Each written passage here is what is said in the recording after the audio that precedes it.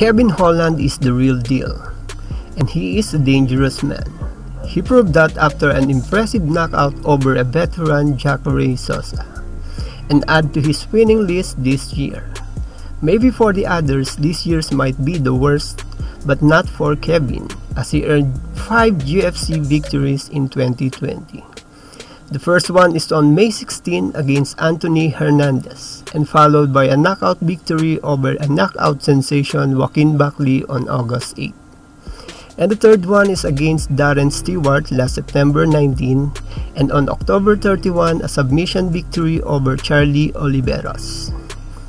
In an interview, Holland calls out the rising star Khamzat Chimaev and warning him if he went up to 185 he will bang up this kid. I'm sure Khamzat will answer that soon. Come back up to 85. So you're trying to set up a Chimaev fight for a week from today? And that's what he does, right? Yes. I think I do it better. Who's fought the most this year? Well, you certainly have had some spectacular performances, as has he, and that would be an amazing matchup. Thank you, Joe. I would love to see it. I mean, I think he should stay at 70. I think he could be a champ at 170, but he comes up here to 85, and I'm going to bang that boy up. I'm going to bang him up, Joe. Well, shots have been fired. Fans and fighters didn't hide their emotion and expressed their opinions after Holland knocked out Jacare Souza. Let's watch their reaction.